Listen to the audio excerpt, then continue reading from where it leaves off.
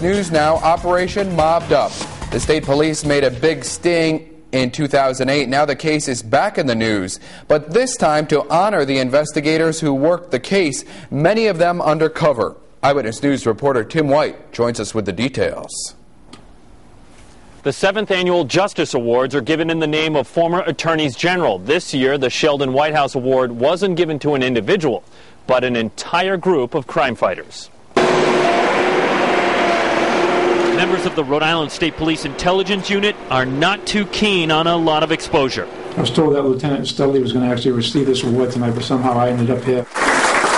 Captain David Neal accepting a 7th Annual Justice Award from Attorney General Patrick Lynch on behalf of his detectives. This actually is for Operation Mobbed Up. Specifically, the General White House Award for Drug Enforcement. In 2008, the state police snared 23 people in the initial phase of their sting, Operation Mobbed Up. It really just showcases, I think, the why part of the war on drugs, frankly, is a war against the misuse of prescription drugs, and we saw it a lot in this investigation. The case also led to the unearthing of a legendary mob mystery. Mob associate Nicholas "Nicky" Perry, on his deathbed and charged in Mobbed Up, led state police to the body of Joseph "Joey Onion" Scanlon, who was gunned down in 1978. I'd like to thank Colonel Doherty for his support, to the members of the intelligence unit who worked tirelessly on many long-term cases. The 2009 Justice Awards were given to 8 recipients honored for their extraordinary commitment to justice.